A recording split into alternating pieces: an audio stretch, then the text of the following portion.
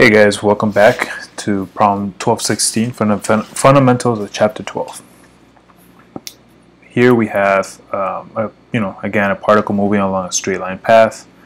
We're doing 2D kinematics now, so we know, I guess we can say our position function is given to us by some rxi plus ryj, and if we have the z component, we can write it like that.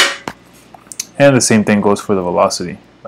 We want total velocity, of the velocity vector of that particle, or the position function of that particle. We have vxi plus vyj plus vzk. Okay, but since we're only dealing with 2 dimensions here, let's get rid of this one, right? And the reason I'm writing this is because we're going to need it, and then to get the velocity or the magnitude of that of the velocity is because, so in order to get the magnitude of the velocity, we're just going to square each component, the vx squared plus vy squared, right? And that'll give us the magnitude, right? So we'll be utilizing this in this problem. So we're given the position along the x-axis, right? So they're telling us that x equals ht, where t is in seconds. Determine its speed when t equals 2. Okay, so what's vx? What's vx at t equals 2? Right, but we're also given y. Y is equals to 0.75x. So we need to find that as well, the vy component at t equals 2, and then get the magnitude at t equals 2. First, I'm just going to figure out what y is in terms of time. So that's 0.75 times ht. Okay. And that is 6t. Alright, so we have our 2 functions, x and y, as a function of time, right? So what I'm going to do here is just figure out what vx is.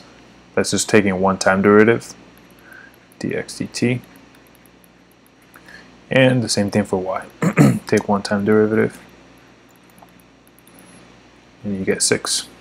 Alright, so in order to get the magnitude now, alright, so at time equals 2, it doesn't matter what it is because it's going at constant velocity now. So all time equals 2, 3, 4, 5, it's going to be going with the same velocity. Alright, so we're going to take the magnitude, and that'll be 64 plus 36,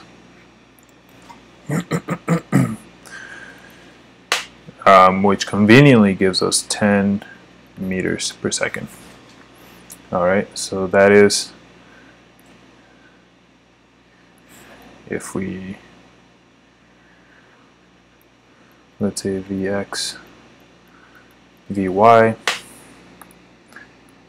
So yeah, so this is pretty much our answer. Alright, that's all we had to do. And if we're trying to visualize it, we have vy. Let's say this is 2, 4, 6, 2, 4, 6, 8. You know, this is our vx, our vy, and then vx plus vy. Right? If we remember our statics and our vectors and everything, this is v.